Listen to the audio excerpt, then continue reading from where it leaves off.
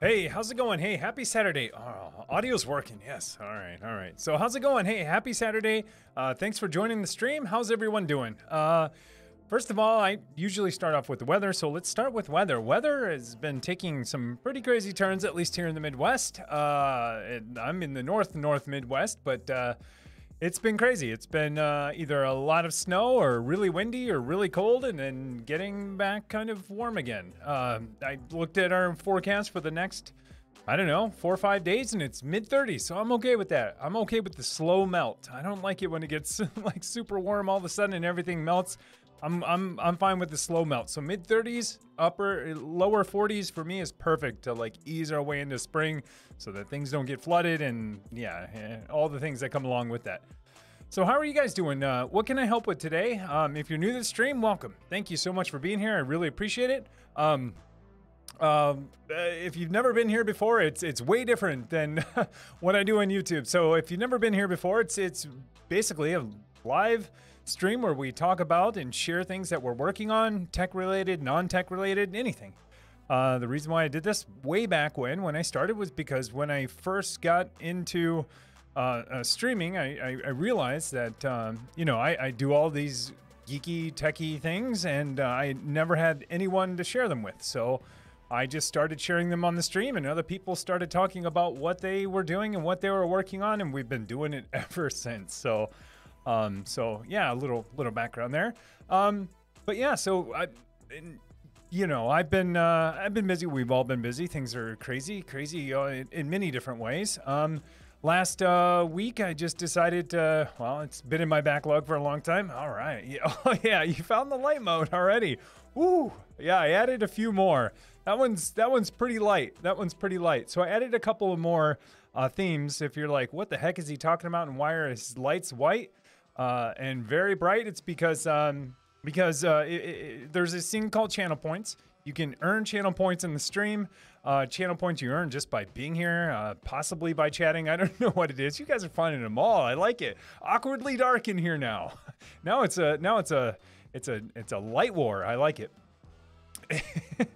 Anyways, long story short, if you're new to the stream, you earn channel points just by being here. I wrote a whole bunch of code and a whole bunch of stuff to all of my lights to control the lights that are in here. That code is actually self-hosted inside of my Kubernetes cluster that's inside of my home lab.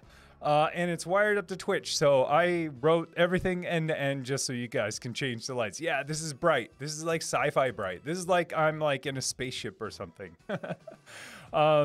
Oh yeah, that is no air trimming brightness. It is pretty bright.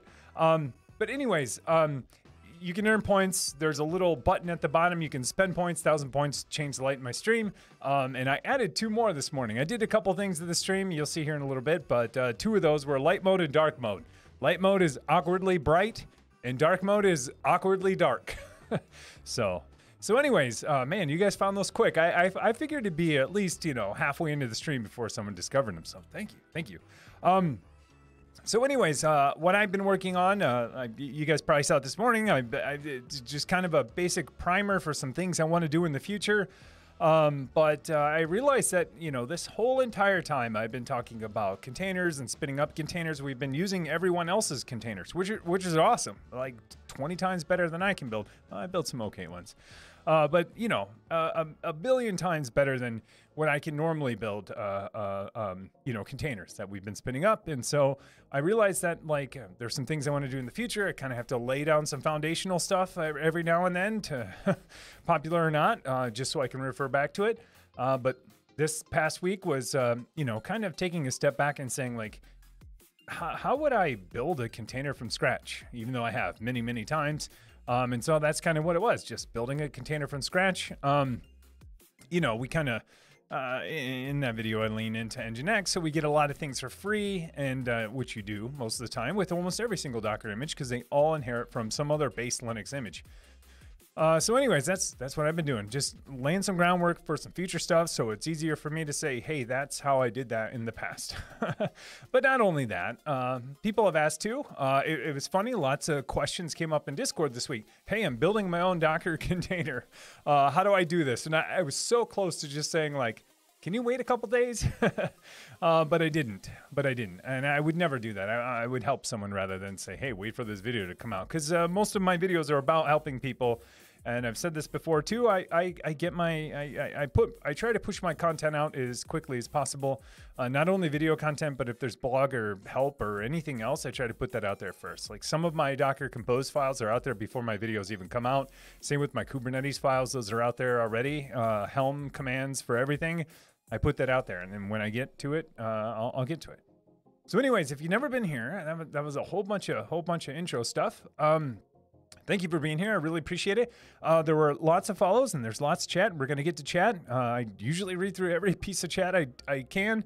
I try to keep this stream to roughly an hour-ish. I don't want to make it too long. You know, mods involved, you guys are involved, everyone's involved because it's a pretty active stream. So I don't want to tie everyone up for the whole day. So I usually right about an hour. So a couple of things. Let's get into. I'm doing some things different, so I gotta figure out how to do this first. First, let's get into follows. So there's follows, there's resubs, there was lots of things right before I started and during the intro. So real quick, I'll call these out. Rupert 32, Kirsunishi, Tenors Live. Thank you guys for the follow. Included Null, resub, Prime, 7 months. Thank you so much. Included Null, how's it going? That's better. Already a patron. Here's my Prime sub too. Thank you so much. Thanks for spending your Prime sub. Speaking of subs, thank you so much.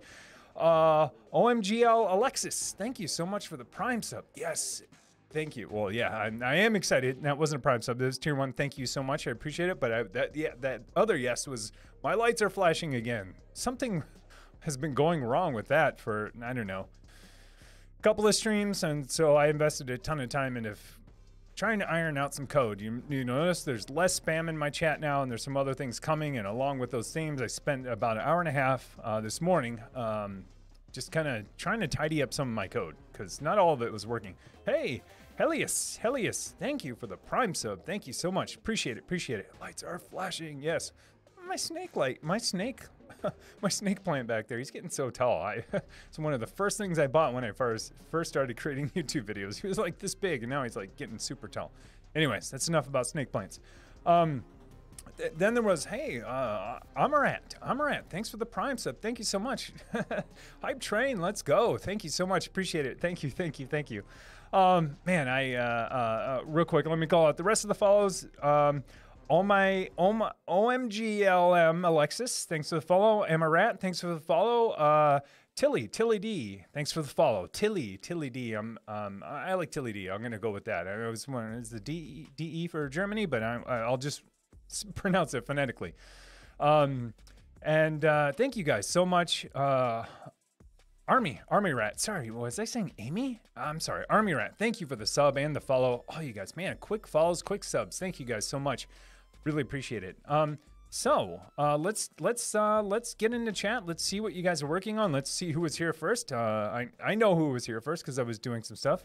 I know who was here first. Even if this hype train is covered it. It's not covering it up because I was doing some tests. So Salvarius, thank you so much. Let's see if this thing works. Does this thing works? Oh yeah, it does. Piece of geek, got it working. We were talking about this morning and got it working. So a little chat overlay. I've seen it on Network Chuck's channel, and I've seen it on, I'm not going to lie, I've seen it on Network Chuck's, I've seen it on Tom Lawrence, and I'm like, man, YouTube has some sweet stuff. Like, that is sweet chat overlay that YouTube has for streaming. I wish I had that. I realize it's not even a YouTube thing. It's an open source project that someone made that you can overlay chat. So I'm going to give this a go. I fancied it up a little bit. I've put my own spin on it with a little CSS. Not too much, so I'm web dev. I'm a software engineer. I do a lot of different devs, but I do some web dev. So I'm like, I'm gonna style this message and make it look kind of cool. It doesn't look great. That's about 30 minutes of CSS. That's about all the CSS I could handle for this morning. So made that look a little bit okay. So anyways, gonna try something a little bit new, making it easier for you guys to read chat. And if you guys throw a message in there and I get to it, I'm just gonna highlight it and we're gonna talk about it. So. Jim Chamberlain, dude, thank you so much. Dudes are coming out. That's how you know I'm having a good day, when I start saying dudes. If I ever say bro like I did last time, you can either smack me or you can be like, whoa, he's having a real good day. Last week a bro came out. I was like, I never even say bro, but somehow it came out. Anyways, Jim Chamberlain, thanks for the sub, Prime sub. Thank you so much. Salvarius, all right. I don't know how I'm going to do this double scroll because I kind of have this chat window down here and then chat up there. Chat up there is just going to fly. Chat on the screen is where we're at right now. So we'll just let that go. Let's see. Ace, you are coming through. When you said that and I saw that, I was like, oh my gosh, like, is my camera accidentally on? And hopefully I'm not like picking my nose or something. I wasn't doing that, but I was like, got scared for a minute. I think you just meant like, hey, the stream started, and I was like, oh, what's going on? Salvarius, great job on the video today, Tim. Thank you so much. I'm not gonna lie, it's not performing well, but that's totally okay and totally expected. Like I said, this is like foundational stuff for later. I did put a ton of effort into it, but sometimes you have that. So I appreciate it. Thank you so much. And most. You know, it's such an older topic. I'm sure that most people know how to do this already, but again, laying some groundwork for the future. So, Flowdash, woohoo, how's it going? Manny, hey, how's it going? PC Geek, I'll run as administrator. I got to figure out how to get these icons in here. I don't think that's possible. Maybe I can with some CSS magic. I already tried to figure out how to get like people's Twitch profile in there. Couldn't figure it out. Because they're obfuscated, because they're IDs for I don't know, web dev stuff. The image isn't really the image name, it's an image ID, so I gotta write a ton of code to do it, or just be okay with the anonymous green person avatar. OMGL Alexis gifted tier 1 sub to Linux Tips. Hey, Linux Tips, tier 1 to Linux Tips. Hey, thank you for gifting a sub, and Linux Tips. Enjoy a gifted sub for OMGL. I'm just going to go with Alexis. How about that? Alexis, enjoy a gifted sub. Linux Tips, how's it going? Linux Tips has tossed a couple of big hosts the last couple of streams. Thanks for that big host last time. I was just looking at it the other day. I was like, oh, thank you. Thank you. How's it going, Linux Tips? And Alexis, thank you so much for gifting a sub. There was a follow, a sub, and then a gifted sub. Thank you so much. Let's see, we got the early crew here today. Yeah, we do. There's a couple of crews that come through. There's the Twitch notification crew, and then there's actually a crew before that. There's the crew that knows I start at 3 o'clock Central. There's that crew. Then there's the Twitch notification crew, because that goes out pretty early. And then there's the Discord notification crew, and then there's everyone else crew, which is me too, because I'm usually kind of late. So. Thank you. Hey, Crack Kitty. Hey, how's it going? Great new video, Tim. Thanks for all you do. Hey, Crack Kitty, thank you so much, man. How's it going? I don't mean to put another new and shiny thing out in front of you. I know you're probably still working on VLANs. That's tough. That's very important. If I can help you prioritize, focus on VLANs and network segmentation first. It's way more important than what I put out today. You have my permission to ignore it. No, I'm kidding. How's it going, man? Good to see you. Good to see you. Thank you so much. IOPS, hi, how's it going? How are you? Geeky Rand, I might actually stay for the stream today. Thank you so much. You've been a busy man. If it's not plowing snow, it's birthday parties. So how's it going, man? Thanks for tossing out some inspiration too in Discord. I have a lot of it in my backlog. Keep pushing me, because the stuff you want to see is in my backlog. I just need to get to it. And the more you talk about it, the more I want to do it. When I was in the shower, I was already thinking about, okay, how can I make this magic? If you don't know what I'm talking about, some automation with k3s that I've had planned for a while. Which automation platform is TBD. But yeah, I want to make it magic for people, but at the same time break down that magic and kind of show how the magic works and let you perform magic yourself. That's a lot of magic, but I'm okay with magic as long as you show me the source code. Let's see. Include a no. Hello from the UK. How's it going? Good to see you. Hello from Belgium. Skookall. Thank you so much for being here. Cheers from Atlanta, Georgia. Oh, the names are a little bit different on here, so I apologize. Ace, AWD. Cheers from Atlanta. How's it going?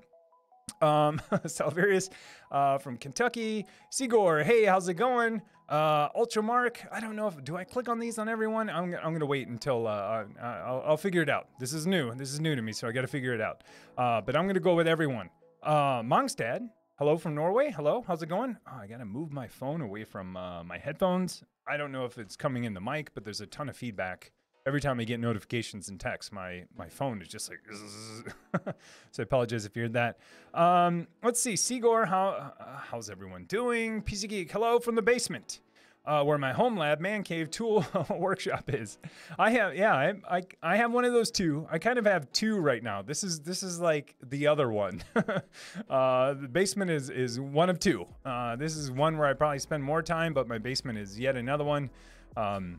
I love it. I love it down there. I need to spend more time in the basement where my server rack is. I also need to figure out cooling. I was talking about springs coming earlier. Pretty soon, I'm going to have to figure out a cooling solution. Thus far, I've been able to kind of lean into these cold Minnesota winters, and I've been getting passive cooling for some months now. Pretty soon, I got to figure out some kind of active fan or something. Let's see, Ace WD. Which one do I read? I'm going to read the bottom one. I've been waiting all week to talk to you. All right. Oh, gosh, here, pressure's on. I've been watching your videos about setting up Rancher, and I'm stuck. Yeah, I understand. Currently, my Ubuntu VM is set up. Docker plus Rancher are running, but the local nodes show no external IP for services to access containers. Do I set up my containers in here, or what's the updated process to set this thing up? Ace, good question. This is yet another topic that's coming soon. I just am kind of waiting for the dust to settle. Anyways, to address your question directly, there's a couple things. So Rancher, and this is what I'm going to talk about in a future video. Rancher is, I'll go kind of high level and then I'll address your specific problem. Rancher is a Kubernetes orchestration platform. It's to help you orchestrate Kubernetes. It's to help you to build clusters, connect clusters, but you really shouldn't run container workloads on that same cluster that Rancher is running on. You might have noticed if you create a Rancher cluster, it's called local. And that's, well, it depends on how you do it. But if you did it through Docker, it's called local, and you shouldn't, nor will it be easy to actually get containers on there and run workloads. So that's one thing. So if you're running Rancher, treat that like a separate container, separate, however you have it spun up. If you have it on Docker, it's going to be its own container. If you did it on Helm, so our Helm and Kubernetes on top of an existing Kubernetes cluster, you kind of need another cluster. Rancher wants to be on a cluster by itself. Anyways, so that's one piece. The second piece is just in general with Kubernetes. Kubernetes typically have a cloud load balancer in front of them. So take Rancher out of the picture. So Kubernetes, what they call Kubernetes bare metal install means I'm installing it in my own infrastructure. That's Kubernetes bare metal infrastructure. I'm not using a cloud provider, because cloud providers also provide cloud load balancers. And so when you try to expose a port on a load balancer IP in Kubernetes in the cloud, it can communicate with that cloud load balancer and tell that load balancer, hey, I'm trying to expose a service, give me an IP address. And that cloud load balancer will say, yeah, you want an IP address? Here you go. You're exposed to the public or somewhere else. So here's an IP address. If you're in bare metal Kubernetes or a self-hosted Kubernetes, you don't have that cloud load balancer above you.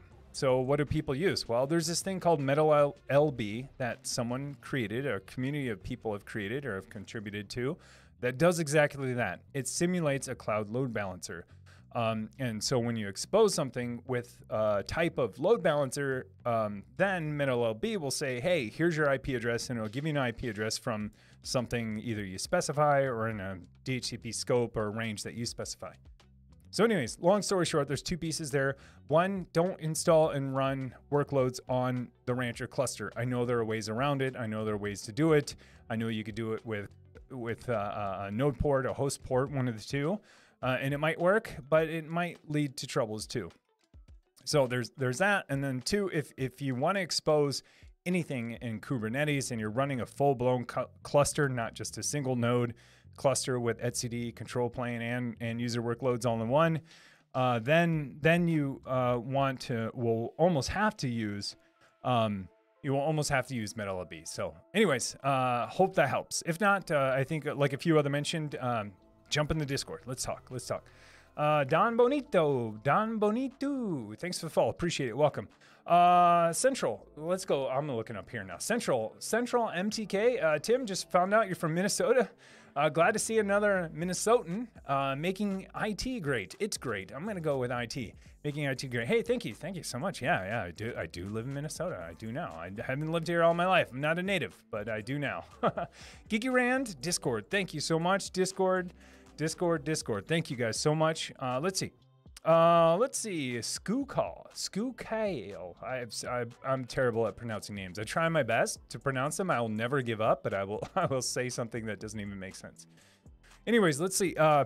I have 2 k3s server nodes with Keep Alive D for HA. Now I have to roll out all of the rest: workers, rancher, and traffic, etc. Awesome. Yeah, that's tough. That's tough. I've tried to tackle that quite a few times.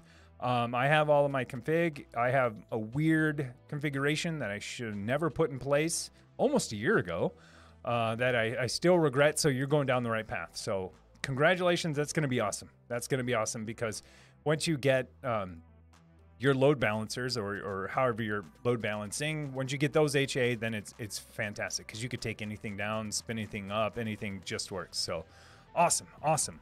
Let's see. ODIV, four 12 terabyte drives received from TrueNAS pool built.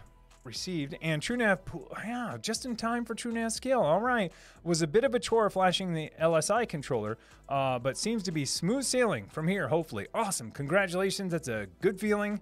4 12 terabyte drives, that's awesome. So you probably, I don't know what your configuration is, but it sounds fantastic.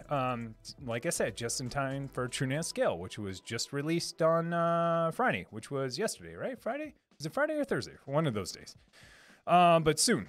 Awesome. Congratulations. Geeky Rant, easier to talk there too. I totally agree. Thank you guys for getting people over to Discord if they need some more in-depth help, for sure. Mr. Byte, I just finished assembling a rack and now I'm racking some equipment.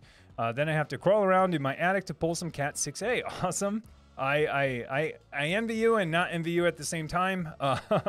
I envy you because you're building new stuff. You have a new rack. I don't envy you for crawling around the attic. I've done it a few times too. The way you get into my attic is right there through the office. There's a door there that goes up into the attic. Then there's a crawl space and you pop your head up there and you feel like you're like in some, I don't know, some scary movie. And there's just insulation everywhere and it's not fun. Unless you enjoy that kind of thing. I don't. I've done it 3 or 4 times. I've had to go up there. I'm like, yeah, this is the last time I'm ever going to do it. And I end up going up there to fix or repull something again.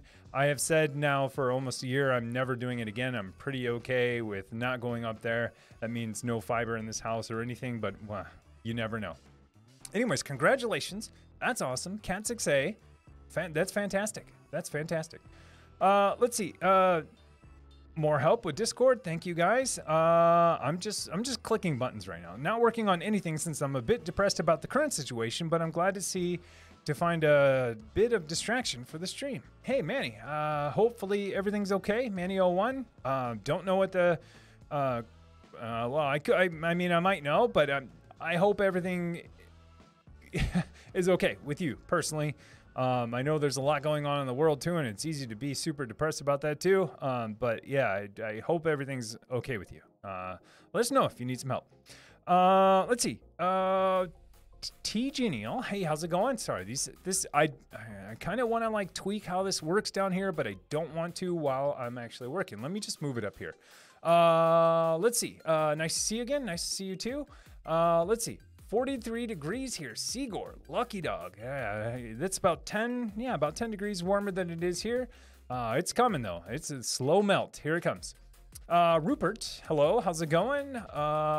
OMG Alexis, here we go. Started using k8s. Thanks for your videos. Hey, no problem. Curious if you're using full-blown Kubernetes or k3s. I generically always refer to k3s or micro k8s as k8s, as Kubernetes, because it is. It's just a distribution of Kubernetes.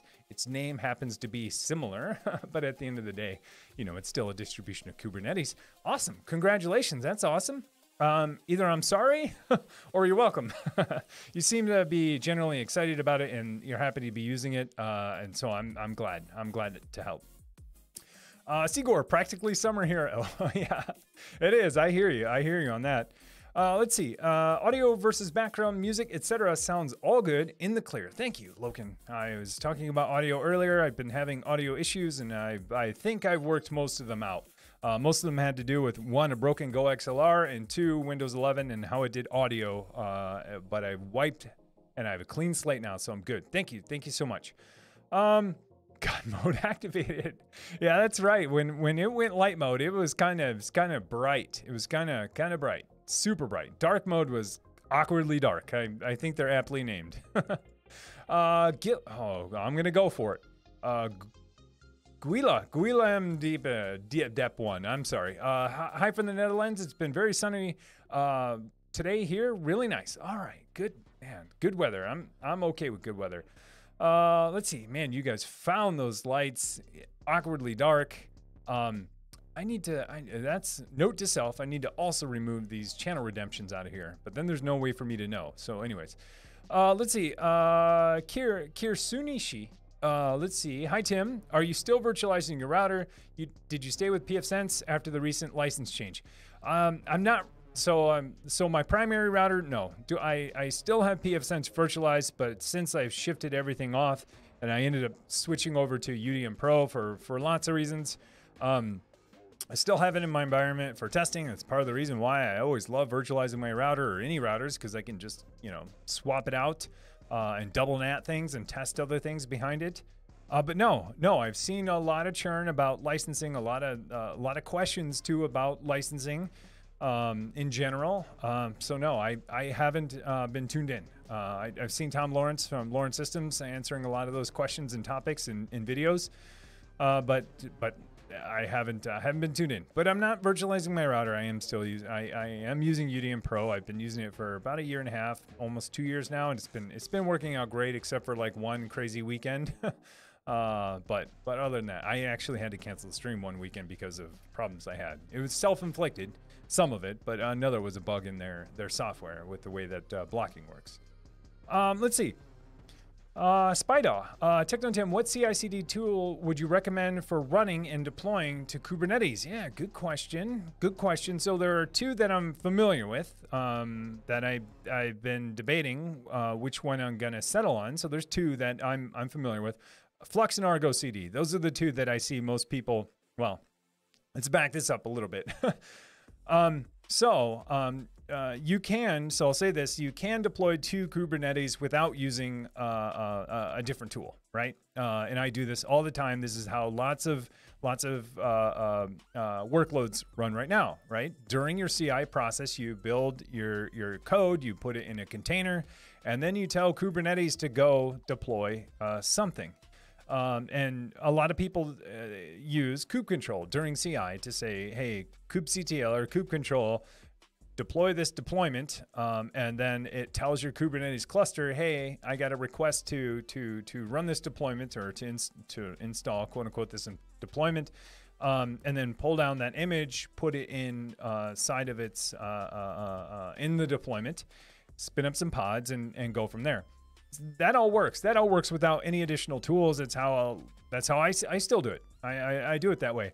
Lately, I've been considering other tools, like maybe you're talking about Argo or Flux, where you're saying, hey, instead of this push model where CI is pushing out commands or pushing out instructions to Kubernetes to tell it to do things, turn that upside down and use a pull model and say, okay, well, I'm going to monitor Git repos for changes. And if those changes happen to deployments or to whatever, you name it, run a set of commands or run some automation.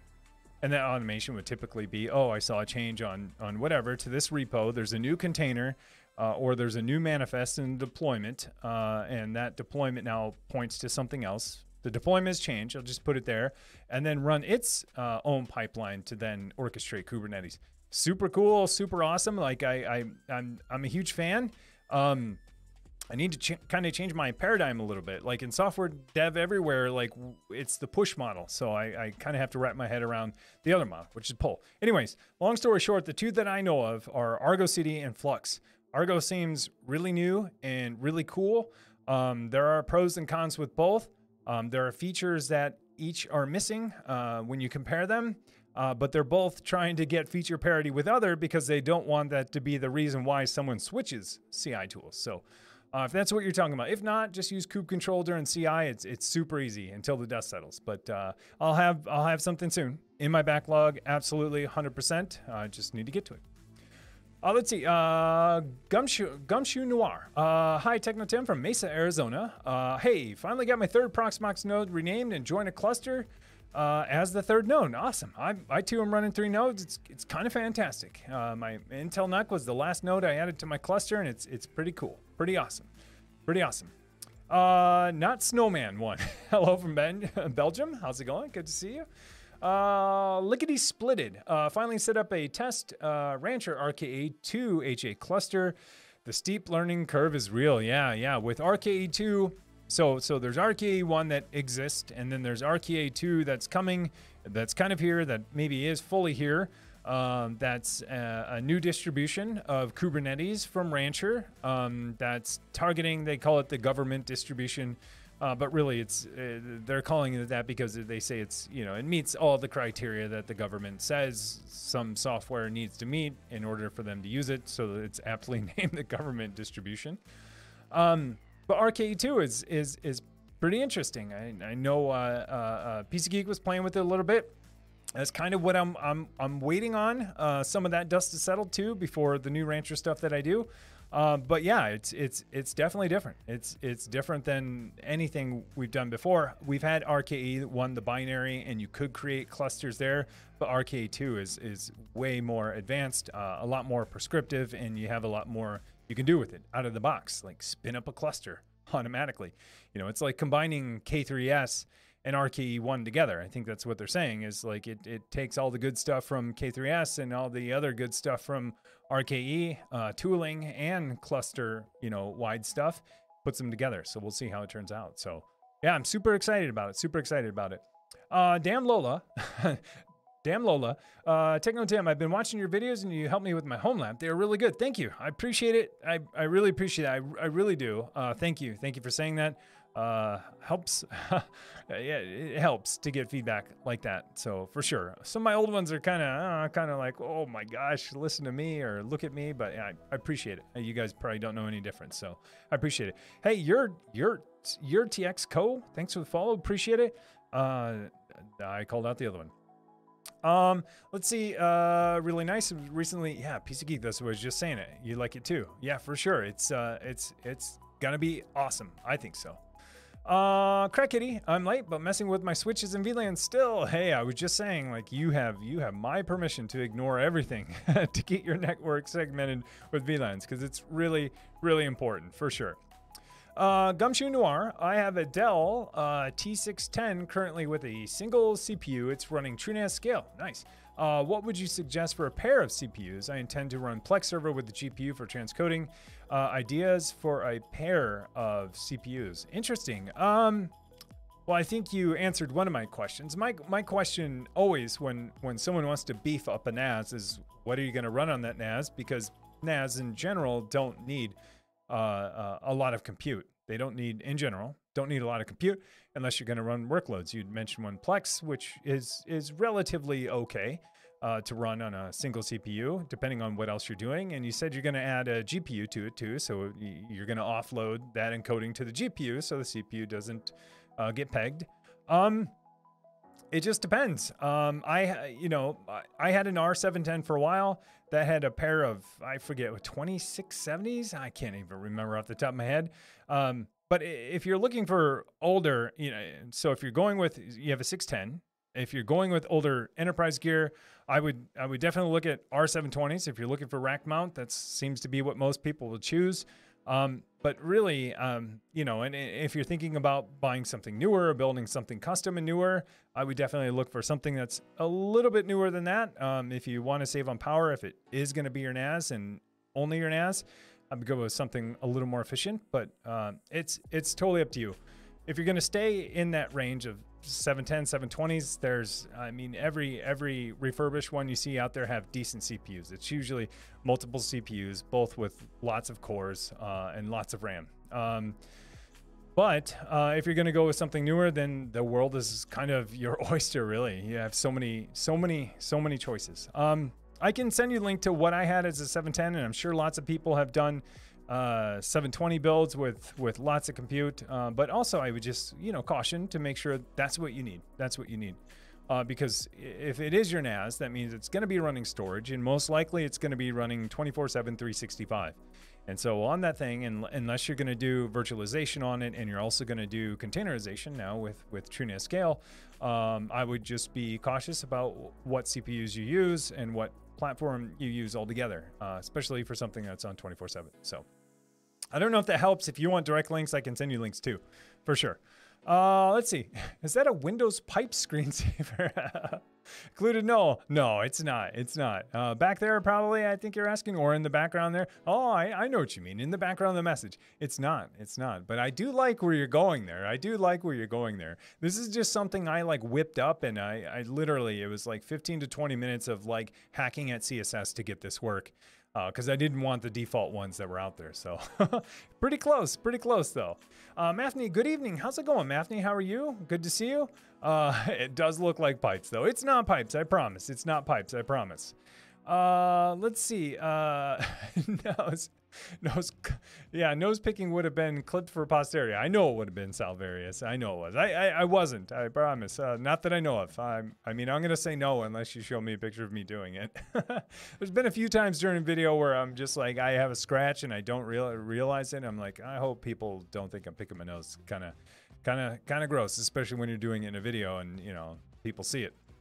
Flowdash, upgrading to TrueNAS Scale today. Any plans for the upgrade? Yeah, I absolutely have plans to do it. To be honest, I did my TrueNAS core. So I went from FreeNAS to TrueNAS. I did that live on a stream. Then I realized midway through that's not a good idea because a lot of my resources for OBS are actually on my NAS. And I was going to do that same thing again this weekend, but then I realized again that like all of my OBS resources that you see on the screen, images, whatever, videos that are looping, are actually on my NAS. So I have to either pull them all back, do it local, and I do it live, or I just do it afterwards and tell you guys it went okay. Anyways, I am going to do it soon. I do have, so with my TrueNAS, running TrueNAS Core, I have, it's still an upgrade from FreeNAS. It's still the same one. It's rock solid. You know, I run a couple additional services on there. I've said it many times that I only focus on storage on there. But one thing I run is S3, so, or MinIO or Minio. Minio is an open source version of S3, so object storage. If you have no idea what I'm talking about, it's what a lot of the web uses to store files, store individual files, and it's not, and expose them through a web interface. So most, you know, S3 buckets you hear about are on Amazon. You know, it's just a drop-off location to put files that people can get to over the web. Well, I use that too for a lot of things, because a lot of things in my environment now are using S3 for backup. So Minio is an open source version of that. I run that on TrueNAS, and I noticed that that's changed significantly. But that's how my clusters get backed up. That's how my my Longhorn gets backed up. Like a lot of my services that I run now depend on MinIO or Minio to run. Anyways, that's changed on TrueNAS Scale. I just want to be fully informed of what the changes are, because I don't want to get in a situation where I'm upgraded halfway and now I got to like scramble to figure out what's going on. I'm sure it's totally fine. I'm sure they thought about it. I just need to educate myself on it. But yeah, I'm an early adopter, but not like alpha early adopter. Does it count as an early adopter if it's been released? I still kind of think it is. Anyways, it's coming really soon. I haven't done it yet, to be honest. I knew in my head, like after it was released, like I need to complete this video. There's like no way I'm gonna like upgrade my NAS where the files live, you know, right before I release a video.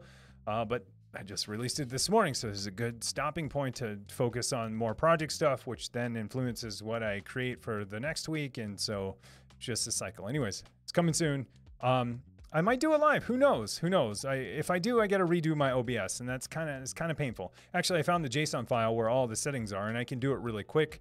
So maybe I will, and I'll just restore it afterwards. So who knows? Maybe next weekend. Let's see. Geeky Ran, holler at me if you want ideas. Yeah, man. I might bounce some ideas off of you guys in Discord for sure. I'm like in between which platform I'm going to choose.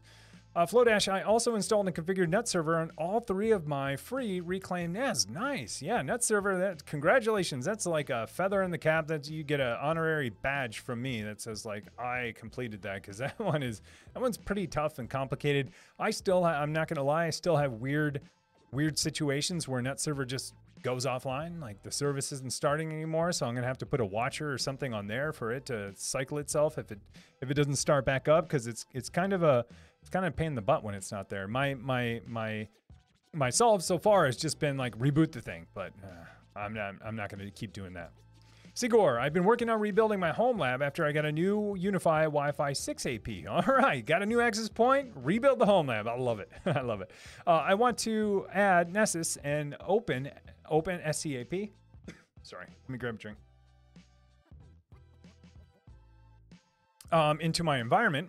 Does anyone know if there's any reason why I shouldn't put both tools on the same VM, or can they run on the same one? Ooh, yeah, I don't know. I don't know enough about the tools. I mean, to me in general, I will, if they're kind of doing the same thing. The only thing you have to worry about is ports. I mean, if as long as they're not going to be serving or doing something on the same ports, I say go for it. I say go for it. PC Geek sounds okay to me. All right, he knows more about this than me then.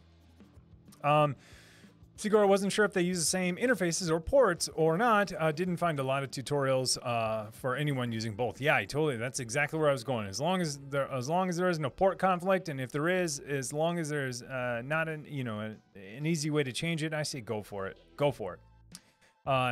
Do it until it doesn't work anymore. Ace WD, could use your advice on one big project. I'm moving from Unraid to Proxmox for more flexibility and HA. New to me hardware, HP ProLiant DL360 G7, 1U host with lots of specs, and then 2 Dell R230, 1 host, 3 gigahertz, quad-core CPU, and RAM, 4 hosts. Nice. Nice. So, yeah, go for it. No, I didn't see a question there. I'm sure it's coming. Let's see. Geeky Rand, what I ended up doing was open SCAP via GitLab runner integration, basically using GitLabs to tell OpenSCAP or SCAP to run the scan. Nice. Nessus can be used at the same time, but there are containers for both if you go that way. All right, a container first solution. I like it. I like it. So basically orchestrate that during CI so you know what happens every single time. I like it. I like where you're going with that. Currently running Plex, Sonar, Radar, Crusader, SAB, NZBD in Unraid. Would like to run Rust, Factorial, Valheim, and other game servers and Docker containers in Proxmox and Rancher. Plan to eventually migrate the 32 terabytes of data from current Unraid hosts to a new 32-bay 100 terabyte disk shelf running in TrueNAS, virtualized or bare metal. How would you distribute the compute loads across the 4 hosts so that each take advantage of the respective benefits? Game servers on 3 gigahertz hosts, Plex on high core counts, etc. Yeah, well, this is like an architecture question. Let's see. Yeah, this is a bigger question. If you're going to do plain old Docker, which it kind of sounds like you are, and I don't mean to say plain old Docker like there's something wrong with it. If you're, let's say if you're not going to do Kubernetes, and you're going to do Docker, I would put the services that required the most compute on the machine that had the most compute. Sounds obvious, right? But what I mean by if you have game servers typically require a lot of compute, a lot of threads. The more threads they have, the higher, and also the higher core count. More threads they have, the happier they are, generally speaking.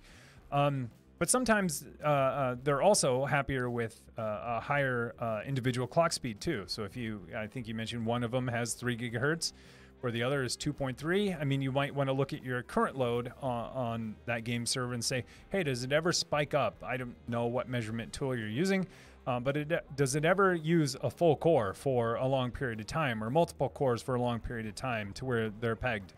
And you might want to kind of move them there. And you might run into this with Kubernetes too, because I have to kind of do some of this, right? Resource allocation and planning for your workloads. I mean, I was just asking that in Discord the other day. Hey, anyone have a better way of doing this other than like looking at your monitoring and metric solution, kind of gauging it, and eyeballing it and saying like, well, you know, over the last day or so, it's used this much RAM, it's used this much CPU. So I'm going to constrain the resources to this. You don't have to do that in Docker because it's just going to use as much as it wants to. You know, in Kubernetes, you can set resource limits and resource requests. Anyways, that's a lot of words about. I would look at your current workload and look at monitoring your metrics if you have that in place, and do that same calculus. You know, how much has this workload used over the last week or 24 hours, or in a high load day, or in a low load day? How many cores has it used? How much RAM has it used? And kind of allocate them that way. I would also pay attention to, I wouldn't overstack a lot of your containers on one machine, because, you know, CPU and RAM is just one factor, right? Disk is going to play a huge factor in a lot of this. Like, is there a lot of I/O on the disk when these containers spin up or while they're running? Is that going to play a factor? And so what you want to kind of do is isolate noisy neighbors, you know, the whole noisy neighbor thing. Like, for instance, my GitLab runner, super noisy neighbor. When it spins up, it's pulling down containers, it's compiling code, it's grabbing files, putting it in, pushing it up. I mean, it's the definition of a noisy neighbor, because it uses a lot of disk I/O, it uses a lot of network, and it uses a lot of compute, and it uses a lot of RAM. So what you want to kind of do is, you know, it's kind of a Lego game. Like, okay, who's the noisiest neighbor? Kind of isolate them. If you have multiple, try to keep those on different, you know, hosts at least, or at least different disks or spindles, or however you're doing your storage, and isolate it there. Or you just scale up and get more IOPS, more cores, more RAM, more everything else. Anyways, I probably asked you more questions than you asked, but those are some things to think about. And you know, there's no magic solution or formula. They're just things you have to take into consideration. I mean, network's another one. I kind of mentioned on it there too. But that's the game I play all the time. You know, I have a few Docker hosts, Docker only hosts, where I do exactly that. And you know, I put them on physically different machines too, because I have multiple machines. But sometimes I don't even physically move them. I'll move them onto a different pool, disk pool, if they're noisy enough. But yeah, hopefully that helps. Like I said, like any kind of metrics and monitoring that you have in place, or metrics for sure, are going to play a huge role. And you'll just have to look at those and make decisions, and then monitor, and then see if what you did made an impact. HWD, would you do HA via Proxmox or through Rancher? Yeah, this comes up a lot. So would I do HA through Proxmox, or would I do HA Rancher? And I think what your question is boiling down to is my dog's barking, but would I do HA virtual machines, or would I do HA containers? I mean, that's kind of what it boils down to, your question. And you know, I answer this quite a bit, and I think this goes back to the whole cattle versus pets. You know, me personally, I don't have any HA virtual machines. I don't. I have very few pets in my environment.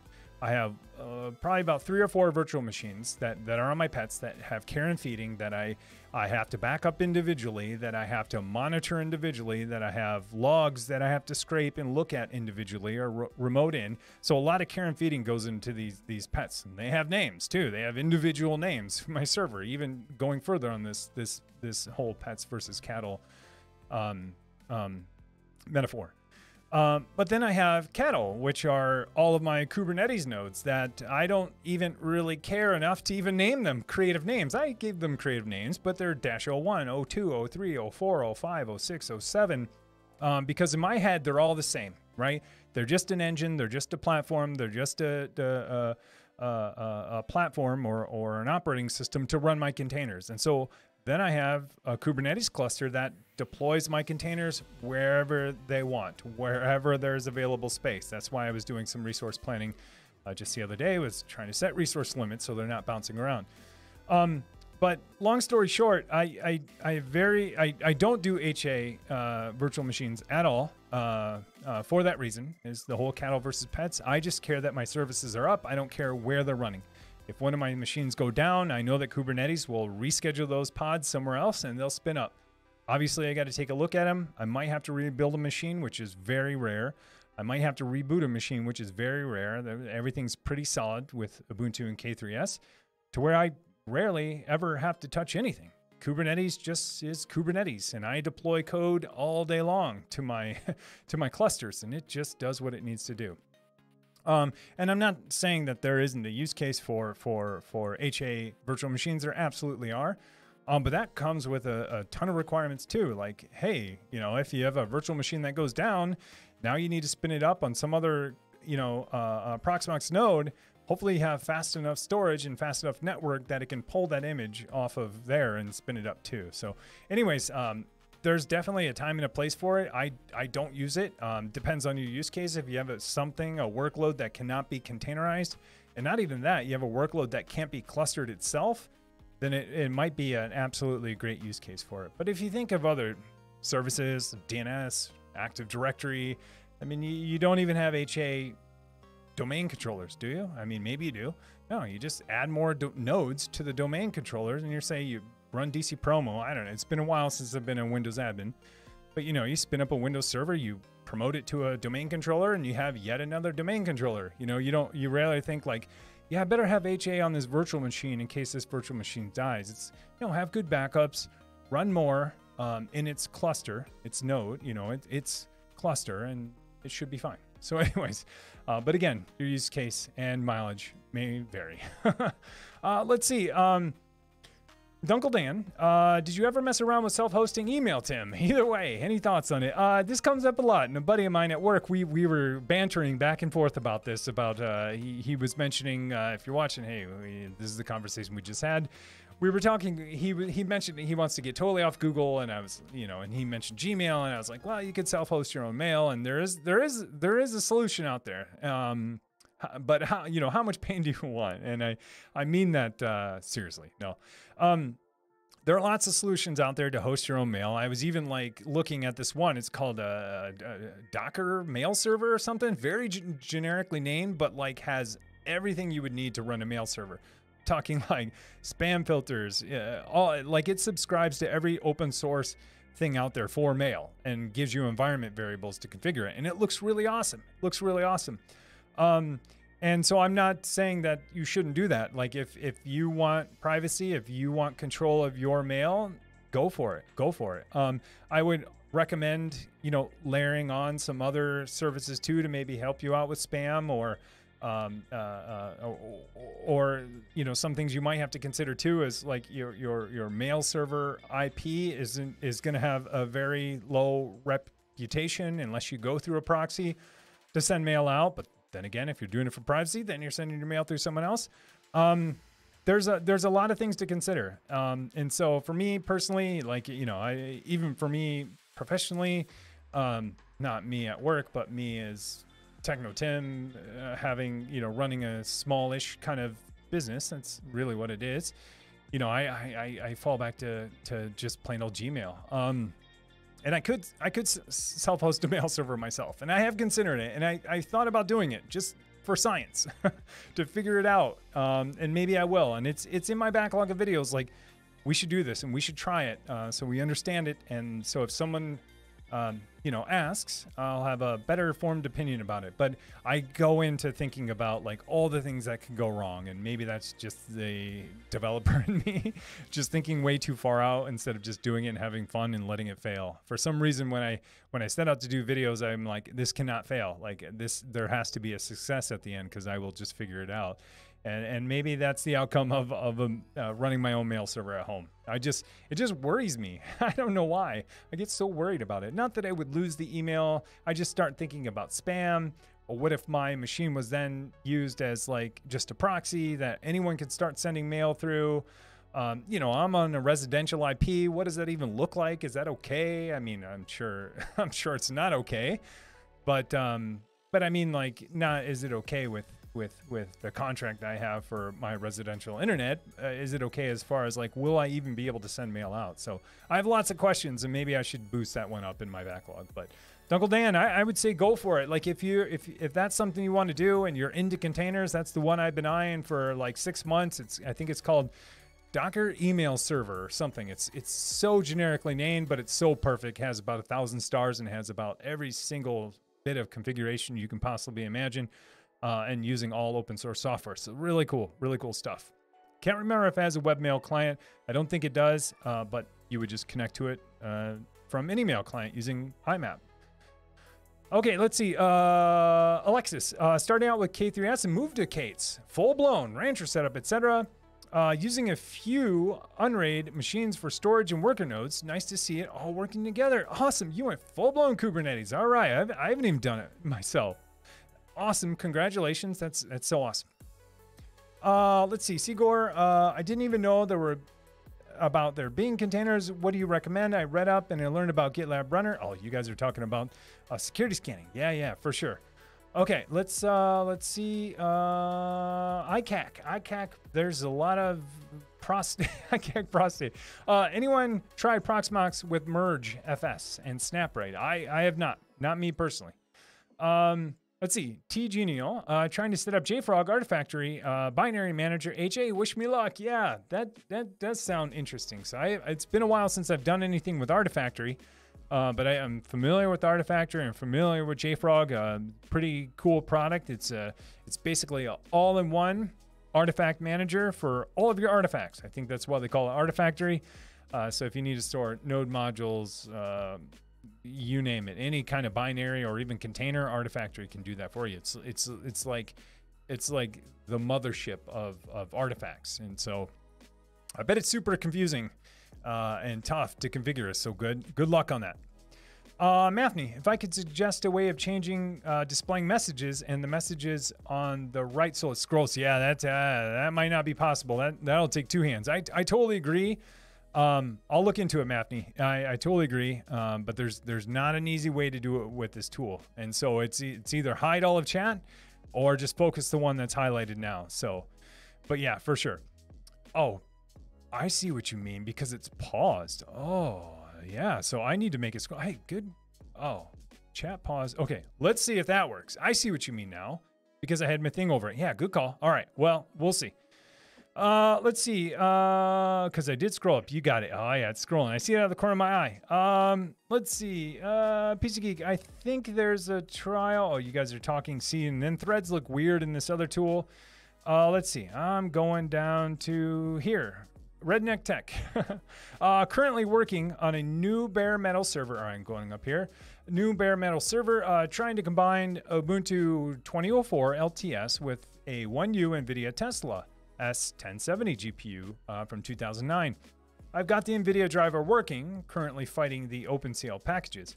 I could use some ideas for what to do with it after I get the hardware working. Yeah, that's part of the challenge is getting it working, and then the second part of the challenge is like, what do I do with this now? That's how I feel with a lot of stuff that I do. I feel like that a lot of the time. I remember like my whole life building PCs and servers, or even just building new PCs. You know, build a new PC, I get it up and going, I reinstall everything, and I'm like, what now?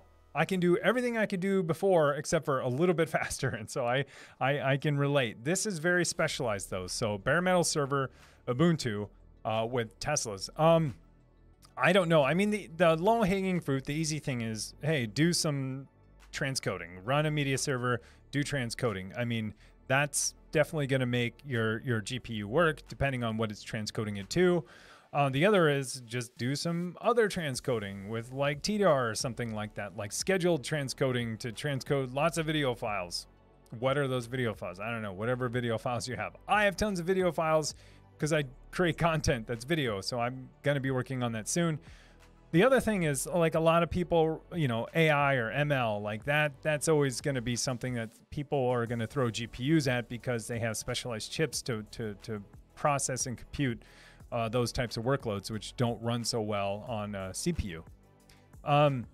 So that's always a choice too. And it doesn't have to be like computer science-y, ML or AI.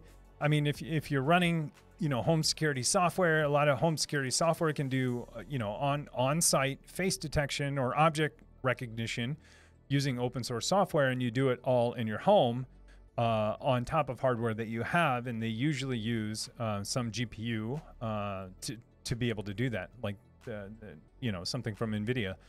There are some ideas. That's all I got, because outside of that, outside of like render farms, you know, transcoding on demand or transcoding, batch transcoding, and then doing AI or ML to do object detection on video as it comes in. That's all I've got.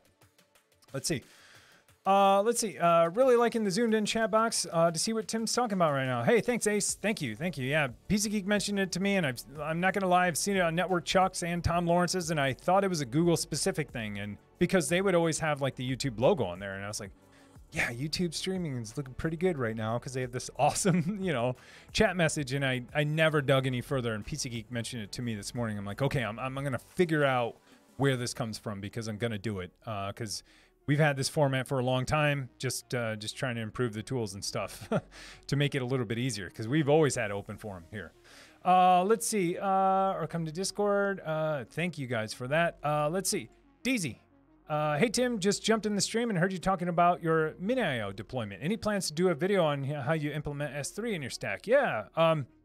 Any plans to do a video? This is kind of up in the air. Up until now, I've been using Minio or Min.io on top of TrueNAS, and you know, TrueNAS works on scale and core, but they have Minio built in, and it works there. And I've considered it many times to put it inside of Kubernetes. It gets kind of weird. Like, it starts blowing my mind, because if I put my object storage inside of Kubernetes, then the backing data for it would probably be my TrueNAS through NFS or something else, or I could do Longhorn, which would even blow my mind even more.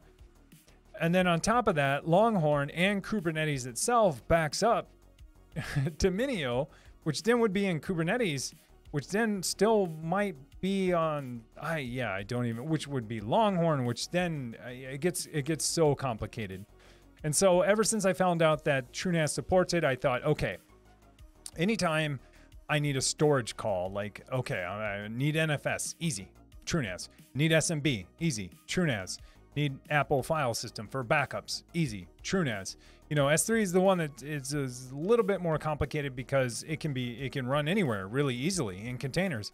And so since TrueNAS supported, I put it there. And the biggest reason why I put it there too is because, you know, I have a ZFS pool there that's very large. It can grow if it needs to. And at the same time, it has better availability than anywhere else in my network as far as disk availability. So I have HA disks, you know, it's a RAID, ZFS. And so it was just an easy choice to put it there.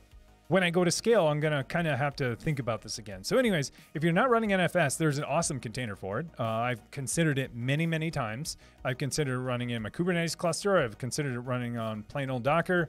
But Min.io is fantastic. I mean, it gives you basically like open source S3 at home. So you can create buckets, storage buckets, and then serve out files from there. And it's a great target for backups because everyone's starting to use S3 for backups too, because, you know, it's S3, it's object storage. You just get the file on disk, and it's fantastic. Let's see, included no, my unraid currently has 77K in it and a lot of running services, and most of the cores are pegged most of the time. Ooh. I plan to upgrade to Threadripper 1950, right on. The cores should perform about the same as 7700K. I would just have way more of them. All right, yeah, good choice then. Yeah, more cores. No more DC promo. All right, yeah, I aged myself. All right, aged my Windows knowledge on domain controllers. Just run 2 DCs, one on each server. Oh yeah. Wait, run 2? Oh yeah. But I thought you still had to run like the command to promote a Windows server to a domain controller was DC promo. Maybe they don't use that anymore. That's what you're saying. Goes way back.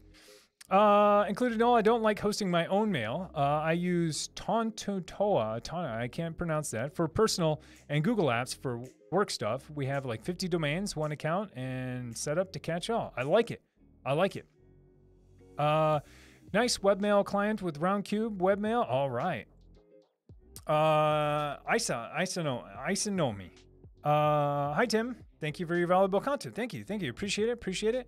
Let's see, lickety split. What about a video covering on-prem email proxy so services can use that instead of having Gmail creds all over the place? Yeah. That's a great question too.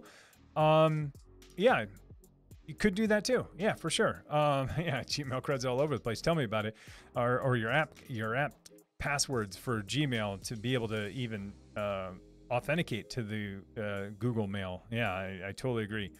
Crack Kitty, thank you so much. Lickety Split, mainly for notifications, reports, and such. Yeah, I hear you. I hear you. That's, you know, I have a couple email addresses. One is just dedicated to blogging, just that. For things that are more important and more timely, I send them to Discord. So I'm using all the free stuff, you know. Log reports and bug reports and crashes go, you know, to one email on Gmail. And some of it goes in Discord. Then I have a private Discord server where it's just me and bots like it used to be, the good old days. But just me and bots where it just logs out a lot of the things that are timely. And so I can just hop in Discord, look at all of my services, see my uptime, see what's up, see what's down, see if something's crashing, and get in, get out without even dealing with email. But yeah, for when you need something emailed to you, yeah, for sure. Like would be nice. Let's see. Don, that's why you go with AMD on Linux. It's a bit less of a headache. Yeah, that's what I hear. I hear that for CPUs and for motherboards, but not on the GPU side. So it's kind of backwards right now. Like NVIDIA has really good, getting better GPU support for Linux, and I don't mean graphically or for playing games. I mean for all their ML and AI support. It's been super duper nice for sure. Vlog chat, just started using Unraid, and it's been great. Yeah, I hear lots of great things about it, for sure. Philip Price, thought I'd say hi. I have to enjoy YouTube stuff. Only call you live. Thank you, Philip. Thanks for being here. Welcome. Included Null. I've been trying to find an affordable CPU that performs as well as the latest i9 or Ryzen in terms of single-thread performance, but supporting more than 128 gigs RAM. It's very hard to find. Yeah, so I wish Intel and AMD would serve the markets that need pure speed and lots of RAM and threads. Yeah, so included, no, I'm there with you too. I've been debating my next workstation build, and I've been looking at all the latest stuff from Intel. There are builds, and this is desktop class stuff. There are builds that do support 256 gigs RAM, and those motherboards are crazy expensive, and so is the RAM itself too. I know you're probably talking about server, but desktop class is getting there now. I think the 12th gen Intel ones can support up to 256 gigs, I think I saw, but it's so expensive. But Intel, they're hanging in there. They're not giving up, and they got more stuff coming too. Let's see, Gumshoe Noir. I just clicked on Techno Tim Discord invite, read the rules, and clicked on the green chat box, but saw the one increment to one. And any channels, any ideas? Gumshoe. Let me know, because I thought I fixed that. I had a problem with that before. Worst case scenario, click that checkbox again. But let me know. I thought I fixed that. I knew what the problem was. Let me know. Let's see. MRX Extremely, Mr. Extremely. Didn't know you were on Twitch. Very nice. Thank you so much. I'm a Pichu Prime. Anyone asked him about his thoughts on TrueNAS scale? No, not. I've offered up a lot of my thoughts. Yeah, I'm so excited it's here. I'm so excited it's here for many reasons. One, I'm excited it's on Linux, and that for some might not mean anything. But for me, that means a lot because one, now it has Docker and Kubernetes. I'll go into more detail on that with something else here in the future. But two, it runs on Linux, so now I can use simple Linux utilities like my my Proxmox, additional tools. I virtualize my TrueNAS, probably not a popular opinion, but having something that's FreeBSD inside of TrueNAS just isn't. I mean, it does work. And it works fine, but I don't get a lot of the monitoring, the metrics, the even simple things like power on, power off easily because it doesn't have the agent that you can install. The Proxmox agent or the QEMU guest agent isn't available on BSD. So far, it's kind of a pain in the butt. So I'm super glad that they've gone to Linux for that one simple reason is that I can use the QEMU guest agent. And plus, like, it moving over to Linux, it's also now using KVM. And so it's adopting a lot of the Linux, tools and services that have been there for a long time that they weren't able to easily use and adopt on FreeBSD. Nothing wrong with FreeBSD, but man, going to Linux is kind of huge for me personally. And I assume it is for a lot of other people. Now, will I be using all the features of scale and really doing a scale out, like a horizontal scale out of storage? Most likely not. Most likely not. But I am happy it's on Linux.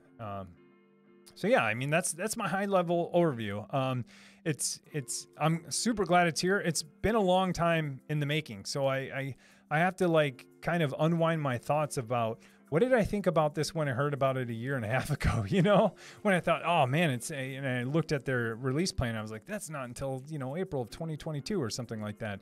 I was just like, that is so far out. But it's here. And so it's hard for me to go back and think what was so different at the time when I thought about it. And those were kind of the things. So yeah. PC Geek, it's done in Server Manager now. Once you install Active Directory services, it will ask you to configure it afterwards. Yeah, for sure. The GUI piece. But DC Promo, I bet that utility still exists. It's probably PowerShell. I was talking about the CLI, but yeah, maybe not. PowerShell. Yeah, there you go. Geeky RAM, PowerShell. All right, that's exactly what I was saying. I'm sure there's a PowerShell command. Absolutely. Oh, it's bat CG. Oh, no, not batch. No, not at all. No batch. Let's see. Included null. Oh, what time? I'm gone way over. All right, I got to wrap it up, guys, and I'm close to the end. Included null.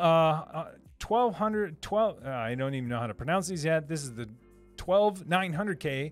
Max RAM is 128 gigs. Some Xeon W support over 256 gigs, but the single thread performance is still far below what I am on the 12th gen i9 can do. Yeah, so I'll have to look. I thought there was I was looking at an Asus board for the latest Intel